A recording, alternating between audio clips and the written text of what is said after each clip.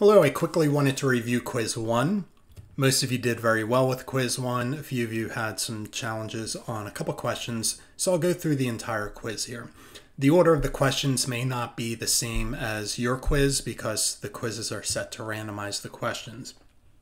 So nevertheless, the first question here is select all of the features of single subject design research. We talked about a few of them in the introductory lecture, so if you put something to the effect of study of the individual, subject serves as his or her own control, repeated measurement of the dependent variable, systematic manipulation of independent variables, I gave you credit for that question. Question 2. The dimensions of applied behavior analysis outlined by Bearwolf and Risley in 1968 include applied, behavioral, analytic, and of course you had to add in technological, conceptually systematic, effective, and generality. Again, those came from the introductory lecture.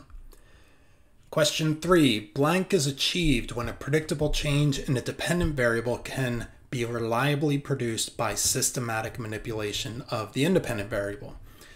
The answer here is experimental control. So again, recall experimental control is an important concept in single subject design because what we're looking for is control over the dependent variable by manipulation of the independent variable. So it's sort of another way of saying a causal relationship between variables. Question 4. Blank measures the number of times a behavior occurred.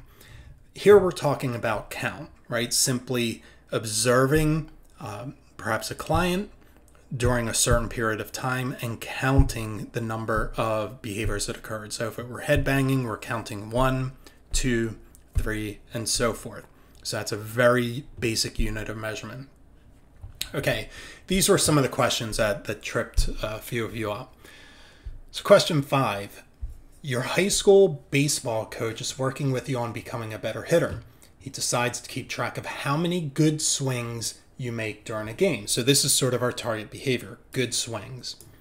He defines a good swing as a swing that results in you getting on base. This is an example of what kind of definition. So this is talking about operational definitions of target behaviors. And as mentioned, the target behavior is a good swing. And he's defined, the coach in this instance, is defining it as getting on base. So that is an outcome measure or the outcome of a target. So it's a functional operational definition or a functional definition for a target behavior. Excuse me, because we're specifying what the outcome of the behavior is. Okay, so keep that in mind. The next one, you want to determine the amount of time that elapses between the delivery of an instruction and when a student initiates the instructed task. The best method of measurement is, the answer here is latency.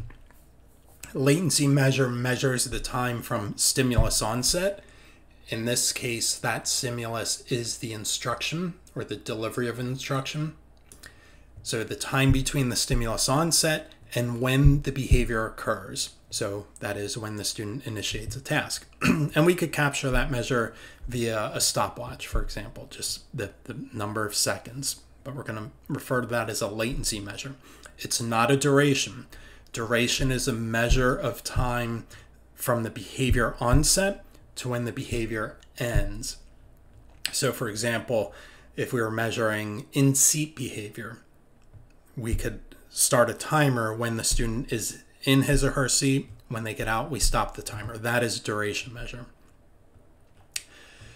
Question 7. You're working with a young child with autism on teaching how to request a glass of water.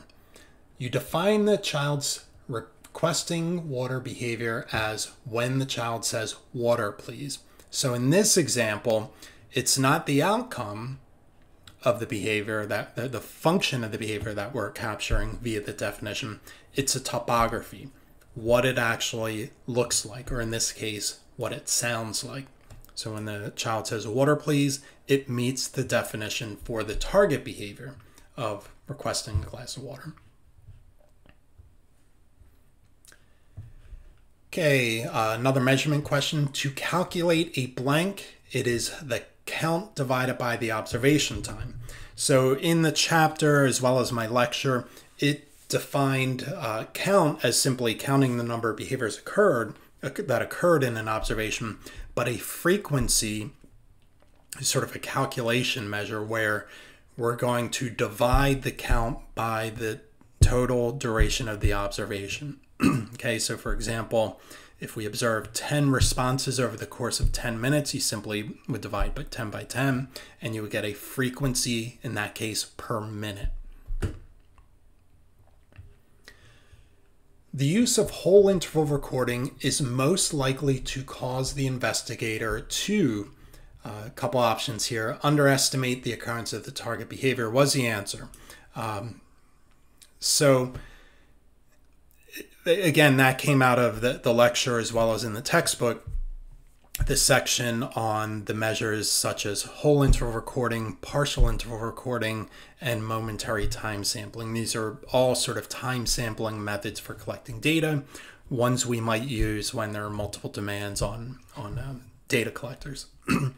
So in that case, in whole interval recording, we only score the response if it occurs during an entire interval. So if we were measuring, again, out-of-seat behavior according to a whole interval recording system, and each interval was, let's say, 10 seconds in duration, and these are sequenced, interval 1, 2, 3, 4, and 5, we would only score out-of-seat behavior if it occurred during the entire interval.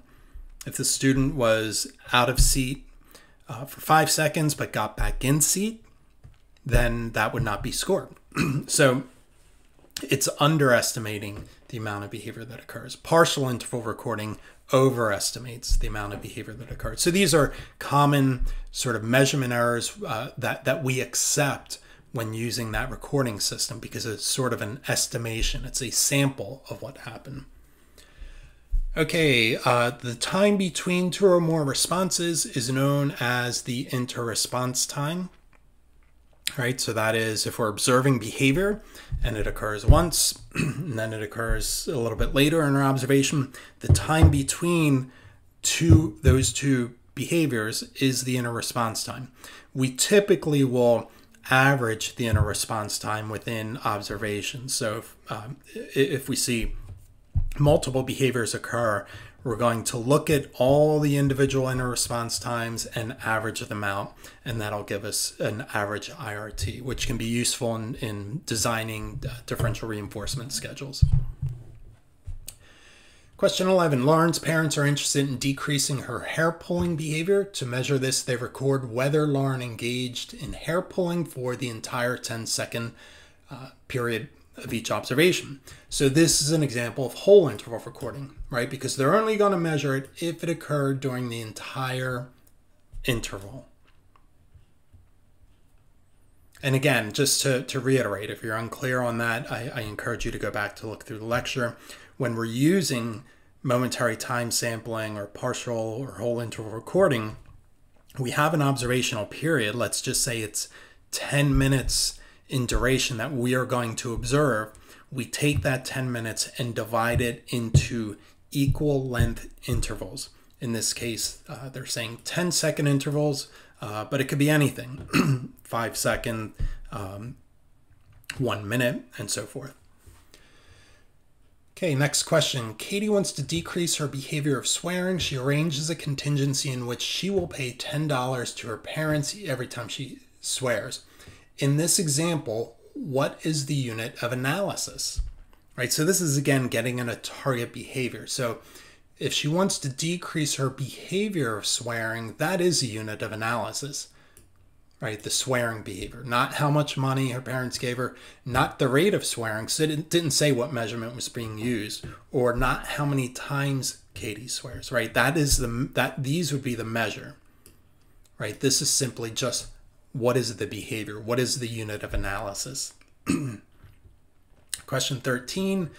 Jessalyn is a 5-year-old little girl who is just learning to read. She's working with her teacher on letter sound correspondences, blending sounds, sounding out words, and saying them at a normal pace.